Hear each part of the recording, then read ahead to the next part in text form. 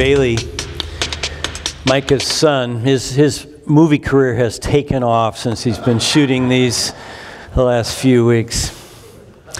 Joy Veron sat in her hospital room alone with her pain, her tears, and the memory of the SUV rolling over her body. Vacation turned to tragedy when her car slipped out of gear, headed toward a Colorado mountain ravine, car carrying her 3 children.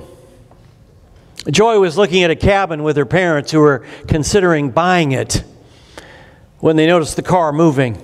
She and her dad raced toward the car. She got there first. Fearful that she couldn't get to the driver's door in time, she placed herself right in front of the car. She was able to slow down the car enough that her dad could get in on the passenger side and stop the car. That was October 1999. Her kids still remember her face as the car ran over her. She broke her back. She had severe internal injuries. She was airlifted to a hospital in Farmington, New Mexico. Her condition was so fragile in ICU that they didn't operate for 12 days. She emerged from the operation with a terrible fever. The doctors tried everything, but they couldn't get it under control. The fever raged. Joy was fearful of dying, fearful of being a paralytic. She pleaded with her mom for help. Her mom stepped out to call friends to pray. She said, "I'll be right back." Joy was alone in her hospital room, but not for long. A man came in. She'd never seen him before. Per her request, she only wanted female nurses. So it wasn't a nurse. Didn't appear to be a doctor. He was striking. He was tall. He had silver white hair, went down his back in a ponytail, and he had clear blue eyes. He walked over to her bedside and picked up her chart and was leafing through it, but he didn't appear to be reading it. He said, "Joy, you're going to be all right. You're going to get through this." And then just as quickly as he'd come in, he left. Her mom came back in and she told him all about this man. She said, "I'm going to be okay." Mom rushed out to try to find this guy, couldn't find him. She talked to the nurses. They didn't know anybody matching that description. Who was this guy?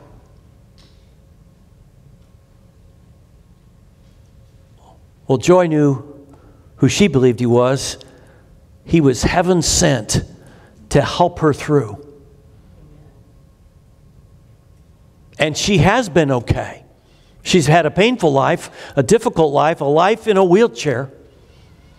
But she's remembered his words to help her through many, many times. "Joy, you're going to be okay. You will make it through this."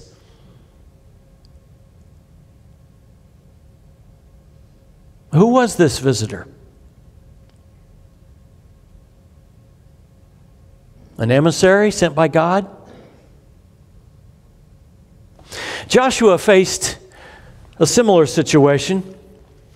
Like Joy's nightmare of being run over by an SUV, Joshua faced the walls of Jericho. Here's what you need to know about Jericho. 2 huge walls went around this city of stone rock houses.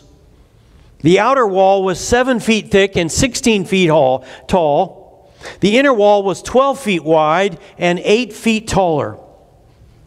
There was a thick forest of palm trees, 3 feet wide, or 3 miles wide and 8 miles long, that protected the east side of the city. A mountain protected the west side. The city was filled with fierce and barbaric fighters.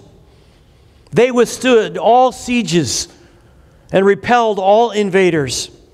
Joshua and his army was camped outside of Jericho. Every morning when the sun inched up over the eastern ridge, the Israelites saw the light unveil the proud and mighty Jericho.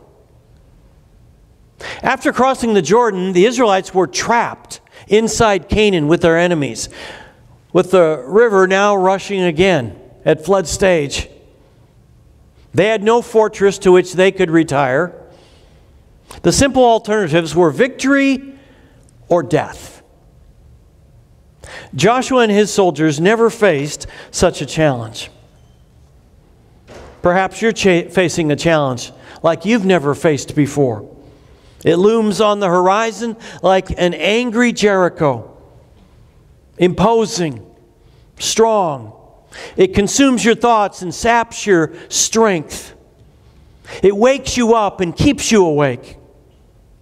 Maybe it's a kid at school who taunts you, or a teacher who hates you, a boss who's demanding, or a coworker that doesn't pull their weight, a parent who's unfair, a sibling who's mean, an ex who makes your life miserable through a terrible custody battle,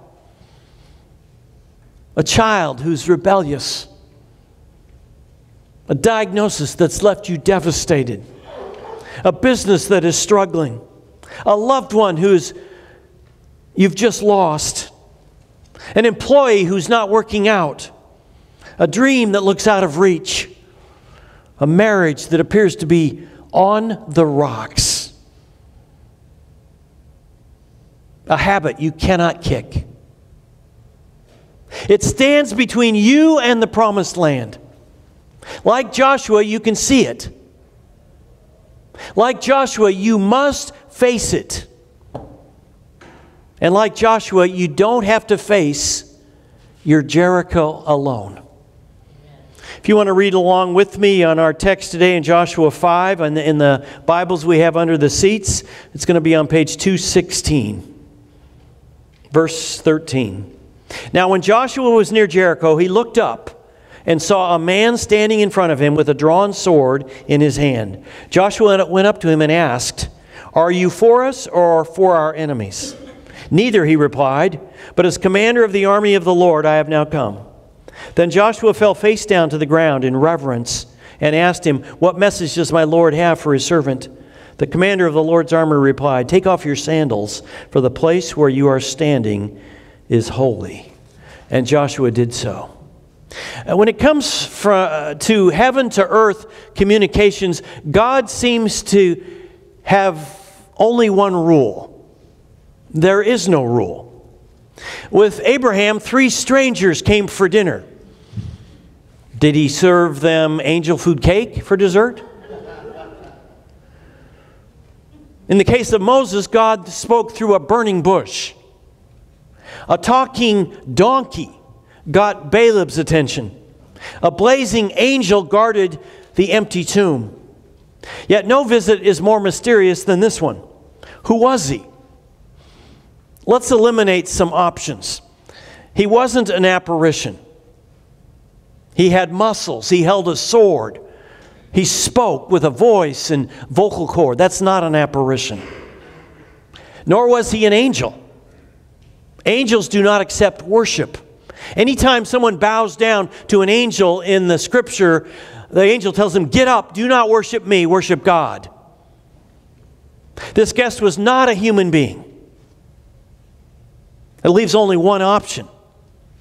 God incarnate. This was Jesus Christ. What Jesus did for us at Bethlehem, he did for Joshua at Jericho. Dismiss the notion of an angel with chiffon wings and rosy cheeks. This was the commander of the Lord's army, Jesus Christ himself. The message to Joshua is unmistakable. Jericho may have walls, but you have God. Jericho may be strong, but Jesus is stronger. Isn't that the message Joshua needed? A reminder of God's mighty presence. Isn't that all any of us need? We need to know God is with us. Every now and then, Jory will wake up in the middle of the night and say, "Ron, there's somebody on our deck. Something's happening on the driveway. There's somebody walking around in the house." So I do what any strong man does. I pull the covers over my head and act like I don't hear. Then I hear a little later, "Ron." So then I get up and I grab a bat or some implement of war and I walk around the house. I go outside if necessary. Then I come back and crawl in bed and I said, "Everything's fine." Within a minute, she's back to sleep. All she wanted to know is that I have everything under control. You need to know that God is with you and He has everything under control. You will never face Jericho alone. Are you facing a Jericho-level challenge? Do you face walls that are too high to breach, too thick to crack? Are you nose to nose with a diagnosis, a defeat, or difficulty that keeps you from entering into the promised land? Then do what Joshua did. He looked up and saw Jesus. Now, I don't think he knew it was Jesus, but he fell face down in the ground in worship before him. As long as our eyes are on our Jericho, we won't see Jesus. We have to look up. In January of 1956, Dr. Martin Luther King Jr. got a threatening phone call. It wasn't the first foreboding message he'd received, but on that night, with his children and his wife sleeping, the weight of the civil rights movement felt too heavy for him to bear. At midnight, he sat over his kitchen table and he said, "God, the people expect me to lead, but if I'm afraid, then they're going to falter too.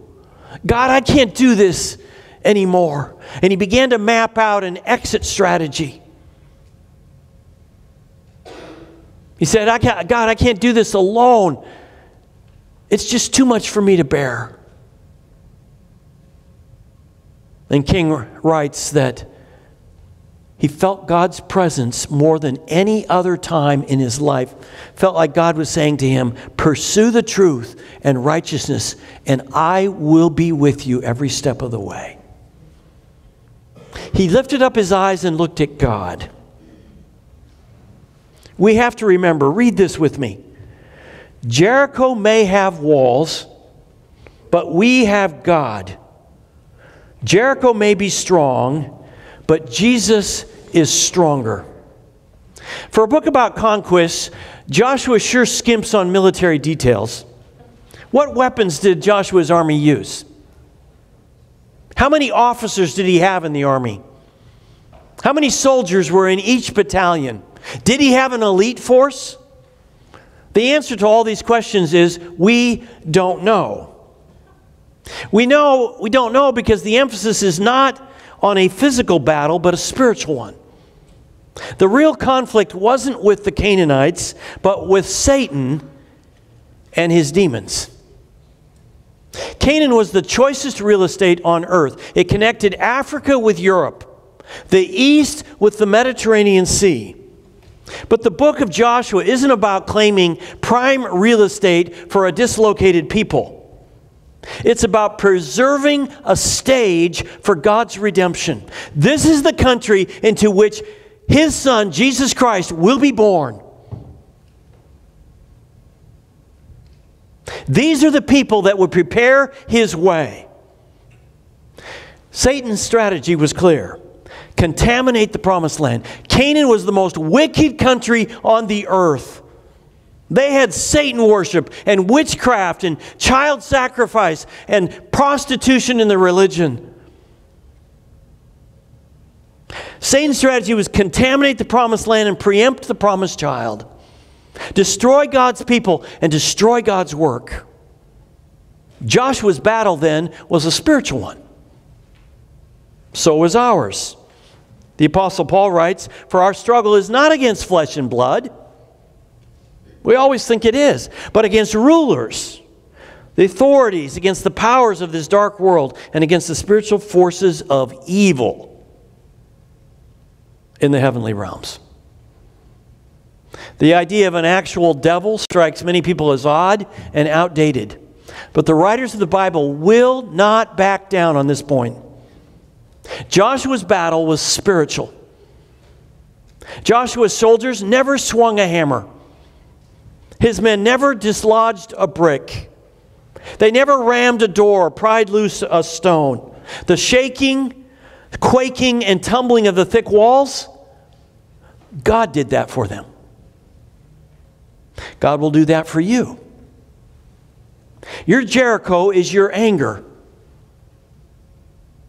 your bitterness, lack of forgiveness, prejudice, anxiety, fear, lust, addiction, or guilt about your past. Your Jericho is anything that stands between you and the promised land.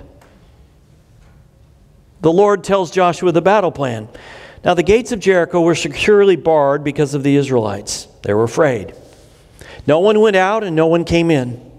Then the Lord said to Joshua, "See, I've delivered Jericho into your hands, along with its king and its fighting men.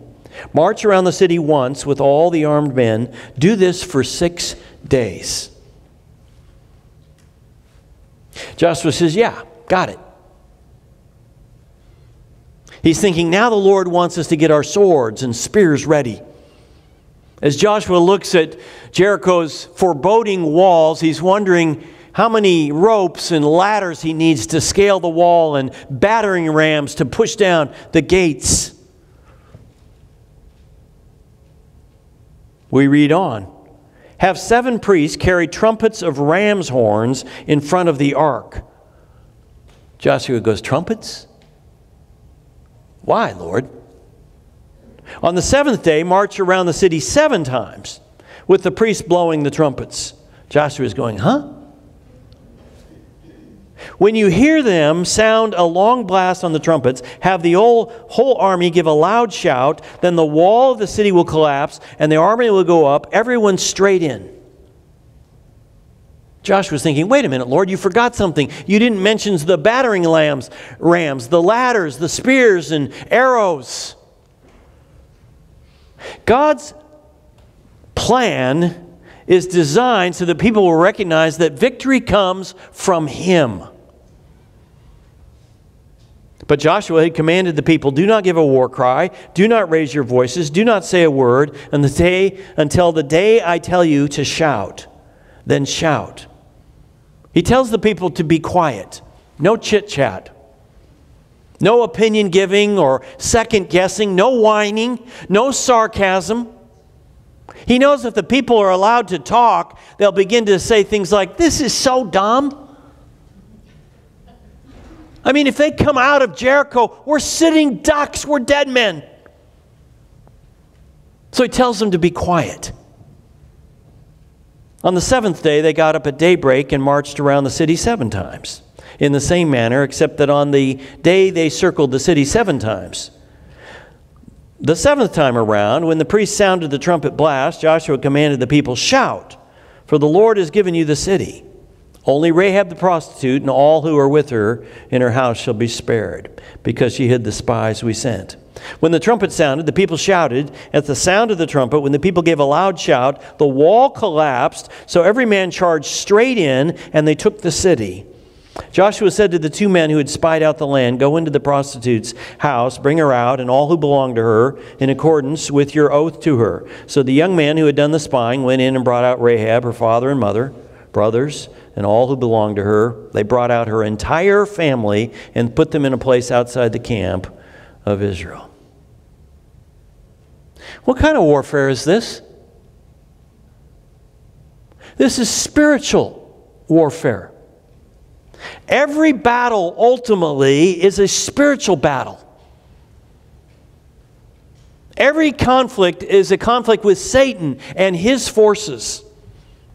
The Apostle Paul urges us to stand against the wiles of the devil. He uses the Greek word methodia, where we get our English word methods. Satan has methods and strategies.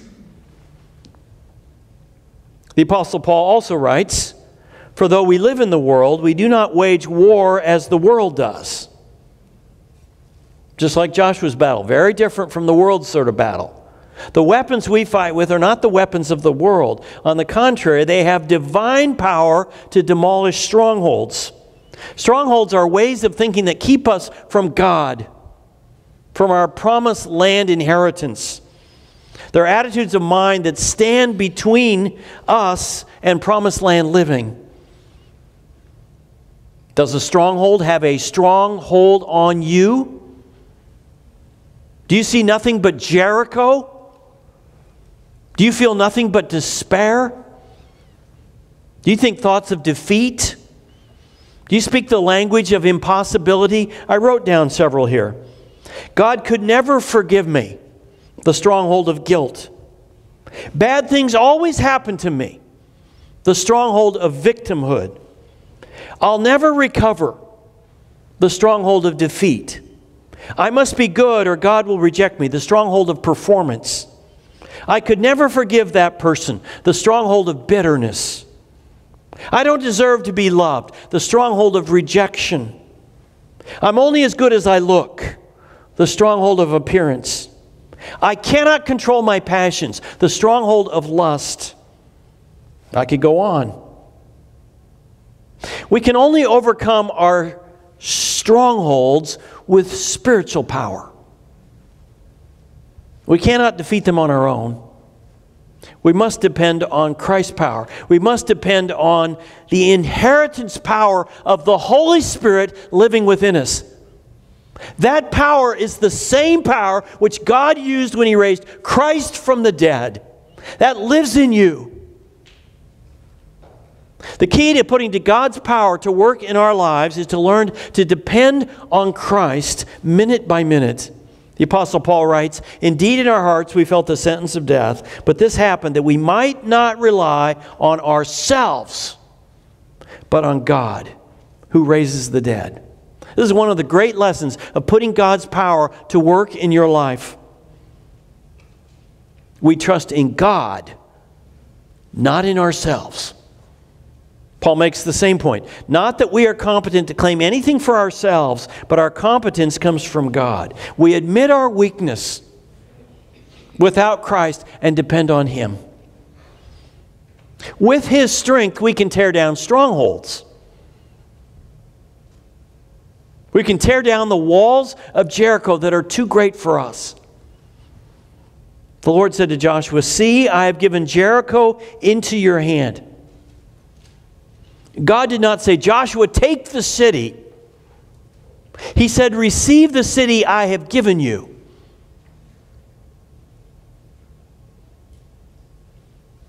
The same thing can be said for you and the challenge you face. God says, He doesn't say, "Sam, break your bad habit." He says, "Sam, I have broken the bad habits of your life. Receive the blessing of my victory." Remember, God has embedded within you the very essence of Christ. That is your inheritance. Was Jesus victorious?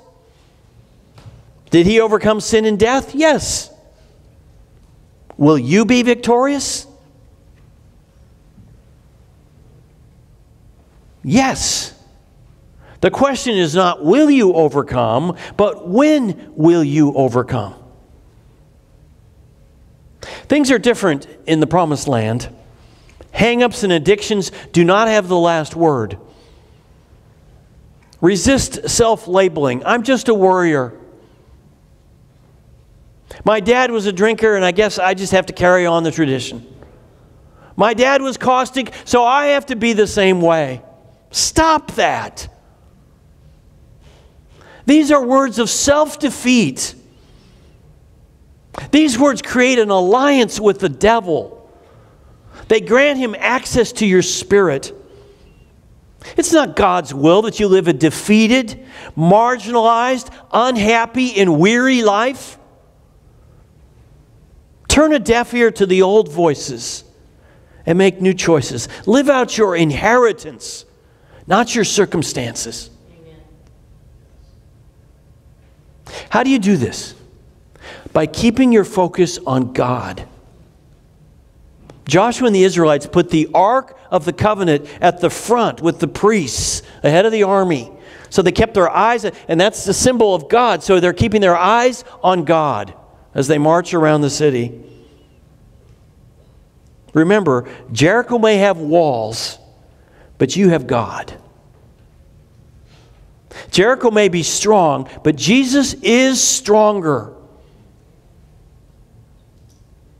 Listen to this true story of a man who found spiritual power in the face of cancer. I'm just going to read it to you. If anyone had told me at the beginning of 1996 that I would accept Christ as my personal Lord and Savior, I would have bet all the money I ever made against it. It isn't that I disliked Christ or was against him in any way. It's just that I'm Jewish. My mother is Jewish. My father is Jewish. All my uncles, aunts, everyone in my ancestry is Jewish. So why would I come to Christ? To me, Christ was someone to whom condemned prisoners and lost souls cling in the most terrible time of need. But I always lived a good life and conducted myself in a highly moral and ethical manner, not only in my business, but as a father and with all my fellow human beings. And I'd done it all by myself, with no help from God. But on December 6, 1996, I was diagnosed with adenocarcinoma, a cancer which has spread to my liver, lungs, pancreas, and bones. My doctors gave me 6 months to live, told me surgery was not an option, and that chemotherapy might not be effective.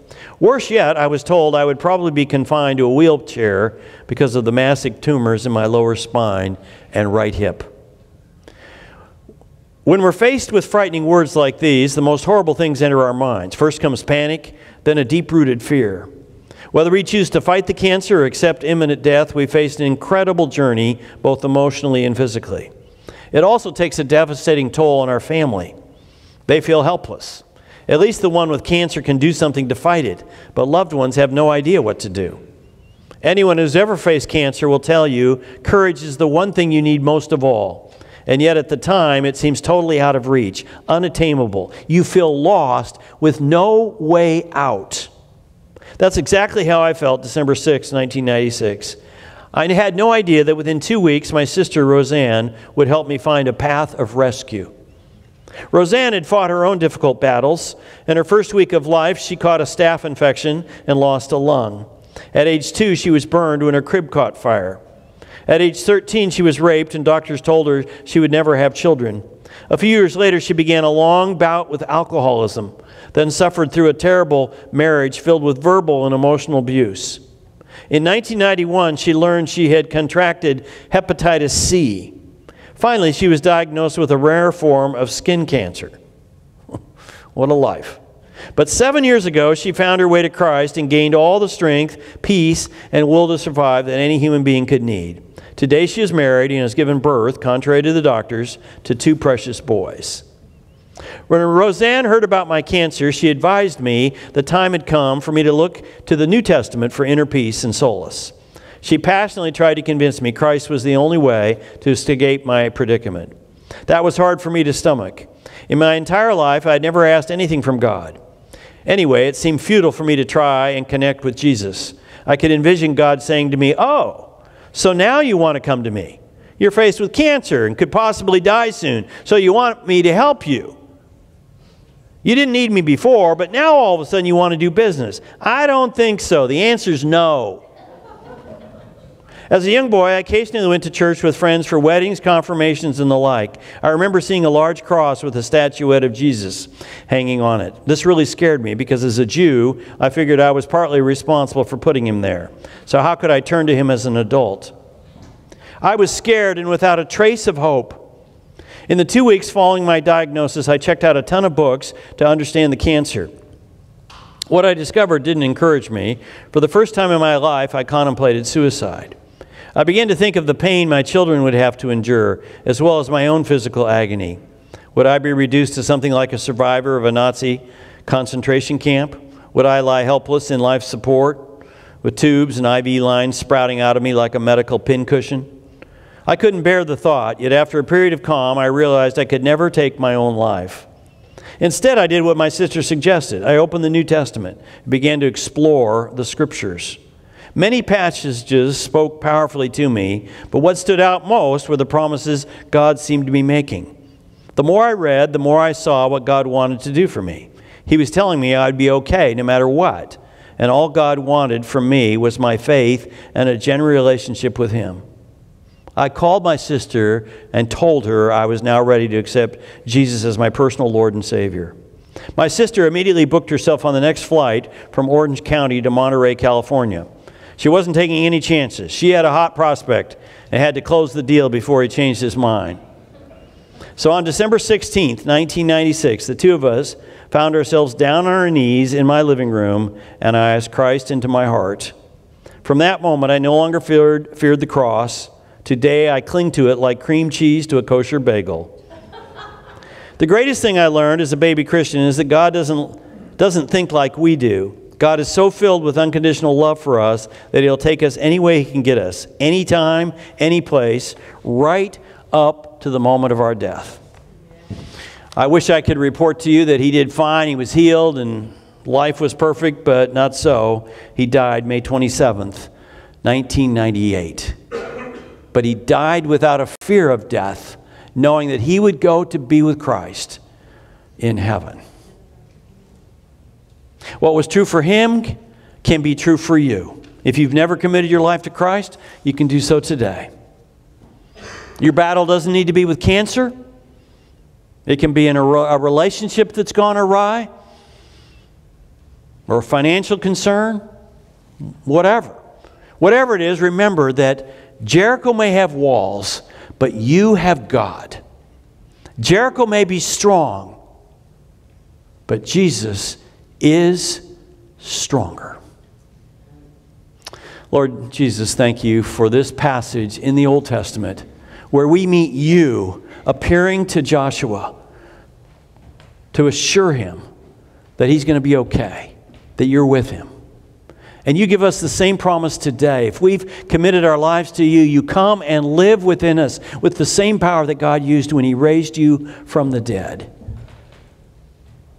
But Lord, we fail to live by that power so often. We live with our fears and we just try to fight everything alone. Help us to change and focus on you and the power we have available to us if we lean on you and turn to you. You want to do that right now? I want to give you a moment to pray. Tell God about your Jericho or the things in your life that you just don't know how to get over through. And tell him you want to keep your focus on him. If you've never committed your life to Christ, this would be a great time to do it. Invite him into your life as your Lord. You pray right now.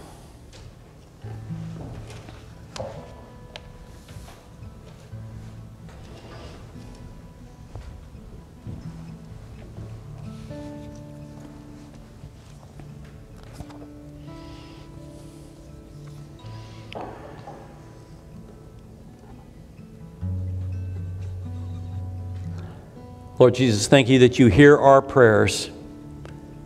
And that if we commit our lives to you, you come and live within us through your Holy Spirit. And we have amazing power available to us to live a new inheritance life. In Jesus' name we pray. Amen.